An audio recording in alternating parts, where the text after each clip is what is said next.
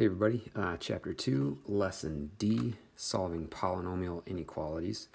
Up to this point, we've actually done a little bit of this in Chapter 1, so this should be a review lesson, but I wanted to cover this again as we're going to get into the properties and inner workings of rational functions and solving their equations and inequalities, and I wanted to just review the process of doing some interval notation as well as maybe some inequality notation here. So our objective is going to be simple today, just solve polynomial inequalities algebraically using all of our skills that we've built thus far. So let's get into it.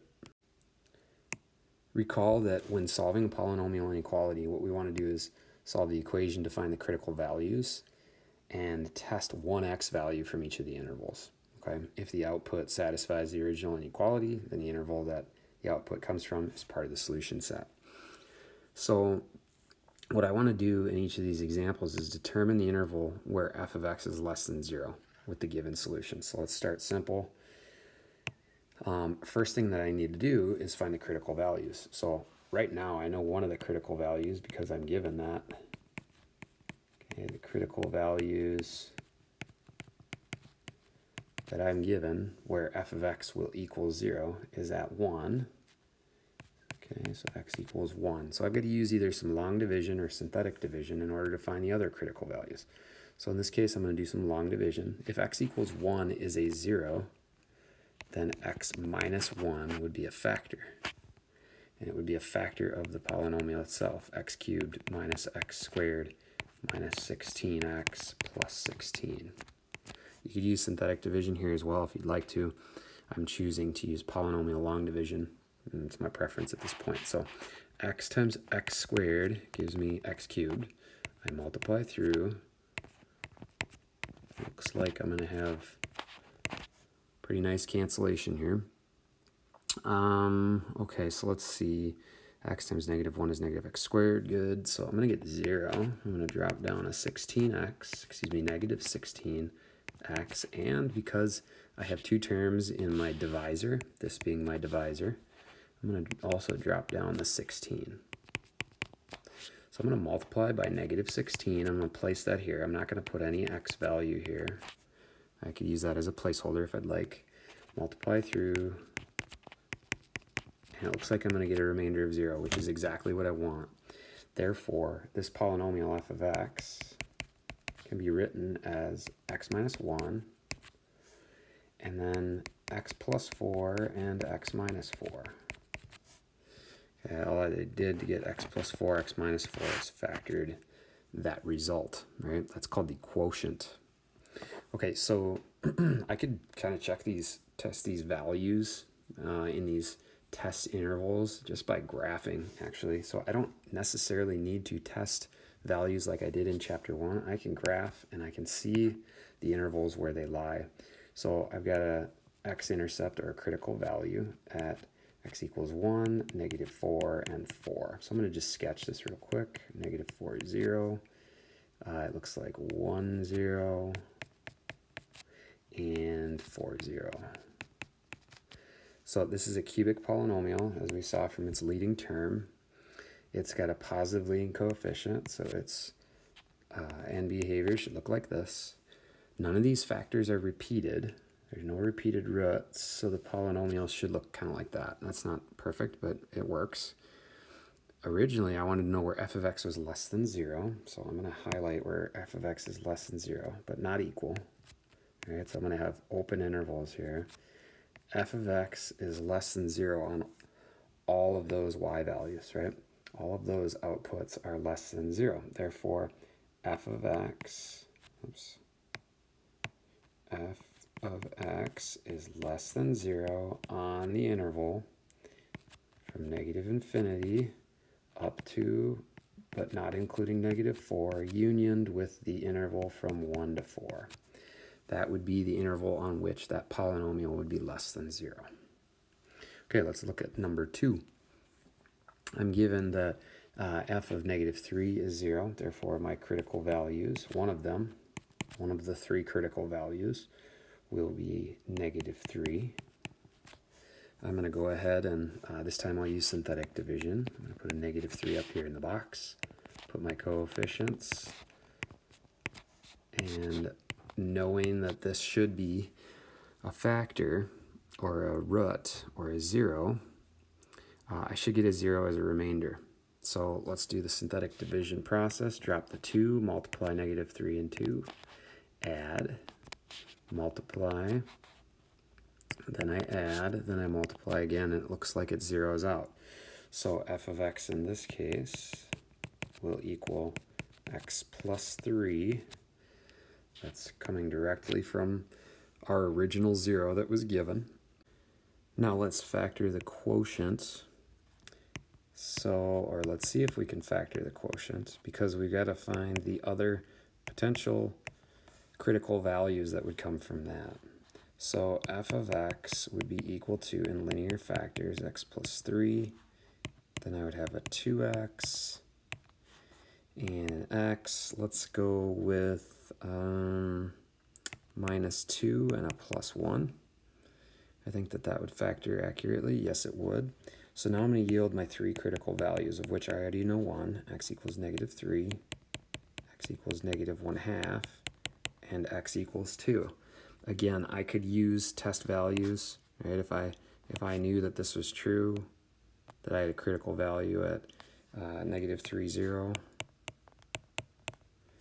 and at -1/2, 0, and at 2, 0, I could test 4 values, and I could pick them out, and I could go somewhere to the left of -3, between -3 and -1/2, between -1/2 and 2, and out here. But instead, I'm going to graph this polynomial, knowing what will happen. Right? Each of these linear factors has an odd degree, therefore it will pass through at that specific 0 value, or critical value. And so I'm going to sketch, and it looks like, if I want to know where it's less than 0, our interval f of x will be less than 0 on the interval from -infinity to -3, and then unioned with -1/2 over to 2. Okay, now if I would have made that less than or equal, then I would have closed off the brackets on both -3 and -1/2, as well as 2. Okay, so it's kind of some review, but also some shortcuts now with how we know to sketch curves. Okay, so let's move on to one more slide, then we'll call it good for today. Okay, here we are with an example. This is our last slide for today. It's got 3 separate inequalities, and what I'd like you to do is pause the video and see what you can do. Okay, go through these problems, use all methods necessary: quadratic formula, factoring, factor by grouping, possibly completing the square, although in none of these cases will you need to complete the square, maybe some curve sketching, and identify the intervals at which each of these inequalities is true. So I'm going to go ahead and get started with the first one. I'm going to use curve sketching here. Okay, curve sketching allows me to know that my critical values are at x equals 0 and x equals 3. X equals 0, x equals 3. So I've got the point 0, 0. I've got that point 3, 0. Okay, so now if I were to expand this polynomial, I would have x to the 5th minus 3x to the 4th. And I want to know where that's less than or equal to 0. So this is a 5th degree polynomial. And what I'll notice here is that I've got an even multiplicity, right? That root at x equals 0 is even. Therefore, it's going to touch and not pass through. So end behavior on a 5th degree polynomial with a positive leading coefficient will look like this. Thus,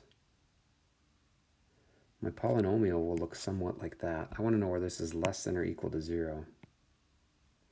So I'm going to trace all values where this is less than or equal to 0. And I see that f of x, I shouldn't say f of x, I should say that that x to the 4th times x minus 3 is less than or equal to 0 when x is in the set, or on, I'll write on the interval from -infinity all the way up to and including 3. Okay. How about the second one? Let's take a look at that. I'm going to make one side equal 0.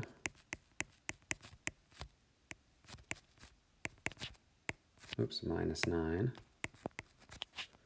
Greater than 0. So in this specific example, and I will always do this if you can't use other methods to kind of start yourself off, so you don't have to guess and check what, like, is -1 a solution to this? And actually, a -1 is a solution to this inequality, or excuse me, to the equation, right? So it would be a solution to the equation. I would give you that, right? Unless there were some other means by which you could do it, like factor by grouping or something like that. So I'm telling you that x equals -1 would be a solution to the equation. Now you're going to use that, right? So I'm going to use that 2x cubed plus 5x squared minus 6x minus 9 equals 0 has a solution of x equals -1. All that means is x plus 1 is a factor of that polynomial. So I'm going to do some synthetic division to find the other critical values. So I've got one critical value now, and that is x equals -1. Let's find the others.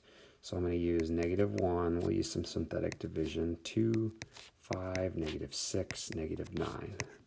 Okay, I know this should be a root, so that should be a 0. Drop the 2, -2, that makes this a 3. Multiply by 3 by -1, I get a -3, and then I get -9. So when I multiply, I get 9, and that comes out to be 0, is exactly what I want it to be. Therefore, 2x cubed plus 5x squared minus 6x minus 9 is equal to x plus 1 times 2x squared plus 3x minus 9. Okay, if I wanted to know where this equals 0, I already know one of the solutions is a critical value at x equals -1. I'm going to factor the second. Okay, I had factored the first. That was already there for me. I'm going to factor the second and figure out what two critical values are yielded here. So this one's pretty plain to see that we would want a +3 here and a -3 here. Okay, so these would yield critical values of 3/2 and -3. Okay, so now again, I can plot this polynomial using curve sketching skills that I've accumulated. -3, 0, -1, 0, and 3/2, 0. Sketch the polynomial, it's a cubic. Where is it? In this case, greater than 0. All right, so I'll follow any one of the above inequalities, but I want greater than 0. So that's going to be not at these ends, because that would be greater than or equal to, but I want this as an interval then. So the interval in which number 2 is satisfied, that inequality would be from -3 to -1, unioned with 3/2 to infinity. Awesome. Let's look at the last one. The last one's going to use some of our curve sketching skills and the understanding of multiplicity, and is it an even or an odd multiplicity. So here's our critical values. X equals 0, x equals -4, x equals -3/2, and x equals 2. So let's plot these. So that's -4, 0. And then I've got a -3/2, 0. Oops, comma 0. I've got a 0, 0. And I've got a 2, 0. Okay, let's sketch the curve. Now think about the degree of this polynomial as well as what's happening at each of the roots, right? The roots being each of the x values that are critical values.